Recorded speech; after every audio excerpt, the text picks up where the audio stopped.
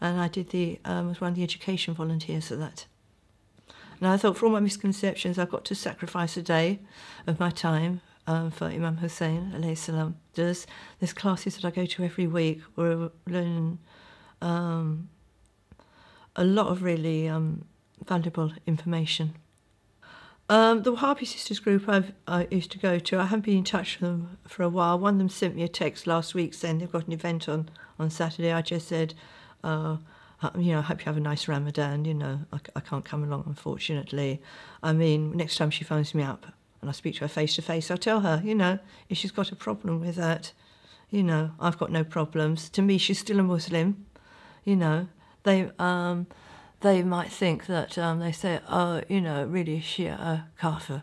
That's what they say. If she wants to think of me like that, I've got no animosity towards them, If they've got that problem with me, that's their problem. I've got to know they're still Muslims to me. If they want to think of me no longer a Muslim, that's their thing. They've got to deal with that. Sure. I just want to enlighten other non-Muslims and other Sunni Muslims about the misconceptions that there are and how there's things that they don't know. I mean, there are people out there who are, you've got people who they say they're people who are Holocaust deniers. These days you've got people who are Karbala deniers. They know about it, but they don't want to talk about it.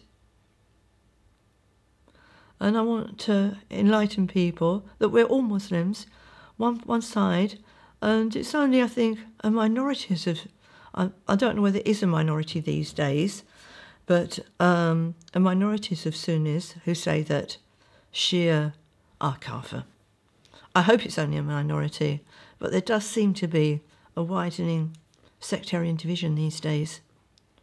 It's right to say to other moderate Sunnis that we are all Muslims. We're just different, like, schools of thought, and they should be shown that what we believe doesn't make us kafir, that we don't commit shirk. And to know the truth about Karbala, then know the truth about what happened to the Lady Fatima, alayhi salam. Well, I'm very thankful for the channel, because I wouldn't have come across the truth so quickly if it hadn't. And it meant to me like this was an act of Allah, subhanahu wa ta'ala, that I came across the channel. I always say nothing happens by chance. Why was it at the beginning of Muharram that I came across that channel, It was there as a guidance for me to show me the truth.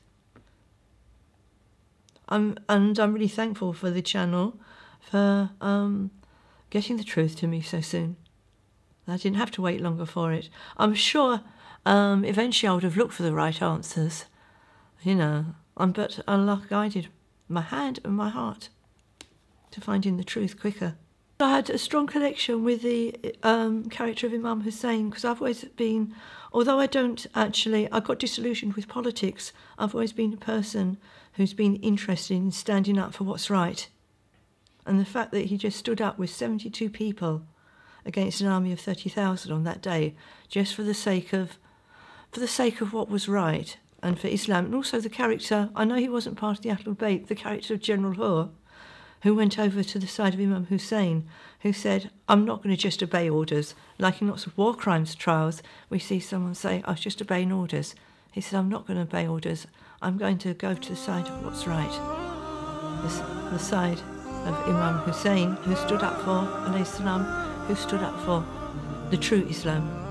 And that's what I wanted. I thought, like, the Wahhabis and the Salafis had the answer to true Islam, but they've missed out. They're missing out on a lot. And the whole spirituality of Shia, of the Shia side,